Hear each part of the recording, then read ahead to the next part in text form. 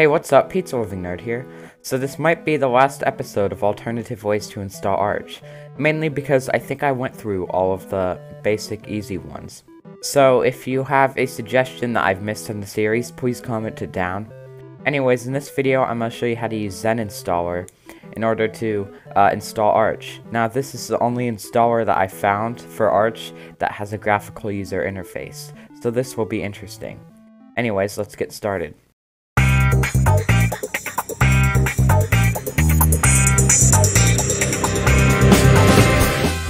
Alright, so the first thing we're going to want to do is look up Zen Installer. And here it is. So it's on SourceForge. Now we're going to go to Files. And then we're going to choose the latest ISO for Zen Installer. So this, I think, is June 22nd was when this was updated. And now your download will start. So, yeah. Okay, so once you boot into it, it will ask you to connect to a network, so you would do it through this network icon, and then click yes. So I've already connected through Ethernet, so I'm gonna click yes, and then it takes a while after that for some reason. Now asks whether or not you want to connect to a VPN before you start the install process. I'd pick no because it might make it slower and you don't really need a VPN for installing something. Alright, now we're gonna choose whether to do automatic or manual partitioning. I'm gonna do automatic. And then select your disk, and then set warning it will erase your disk, so hit yes, and now it's creating your partitions.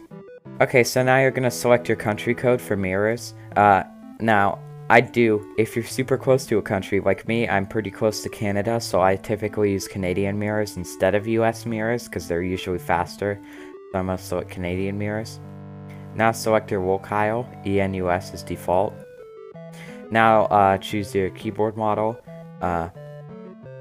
so hit yes, and then from here you can choose your keyboard model. Now, I'm just gonna pick cancel and use the default. Now, select your country code for your keyboard layout. I'm US, and it will ask if you'd like to change your variant. You can choose yes if you want, however, you don't have to, so I'm not. Now, it asks, did you see your key map in any of the options above? I don't know what that means, so when I picked no, it gave me a list of key maps. However, if you pick less, I think it just uses the default one, so yeah. Now, select your time zone. Then, I'd select UTC unless you're dual booting. Choose a host name, choose a username, enter in your password, then enter in your password for your user, not root. Okay, now select your shell. I recommend bash or fish. Then select your kernel, LTS if you want it to be more stable, hardened if you want more security, and Zen is supposed to be the best for everyday systems. However, I'm gonna do the normal one. So now it asks if you'd like the revenge repo. Now, if you want a pure Arch instance, I wouldn't recommend this, select no. However, if you want some convenient stuff, hit yes. Now, I'll ask you if you want to install a bunch of stuff. Then choose your display manager. I'm going to choose Light DM. Or actually, I'm going to choose default. And then choose your desktop. I'm going to do, it's got GNOME, GNOME Extra, Plasma, Plasma with KDE applications. XFCE, XFCE with XFCE goodies, LXTE, LXQT, Mate, Mate with Mate Extra, Budgie, Cinnamon, Deepin with Deepin Extra, Enlightenment, JWM, i3 Window Manager with i3 Lock and i3 Status, i3 Gaps with i3 Status and i3 Lock, OpenBox with Tint2 and OpenBox themes, and there's even more window managers to choose.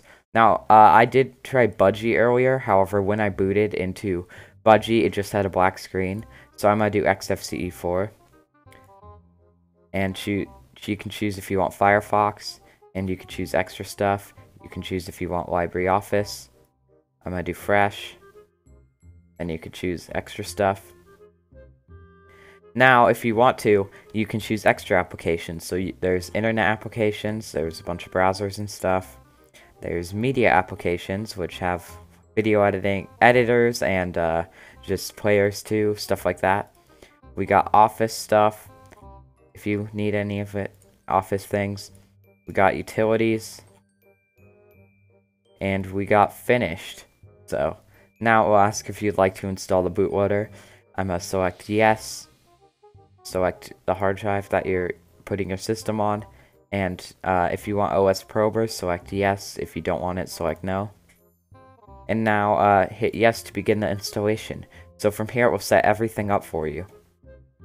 Okay, so once the install's finished, select OK and then reboot. Okay, so now we got a nice crisp install of Arch.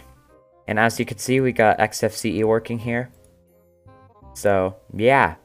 So, Zen Installer is actually probably my new favorite way of installing Arch. Although, Budgie is broken. If your desktop works properly, it is super easy to install. And it's just a great way to install Arch. It's probably by far one of the easiest ways to install Arch too. And having the option to add that repo to get make it even more convenient while using Arch is pretty nice. Anyways, thank you for watching this video, and I'll see you in the next one.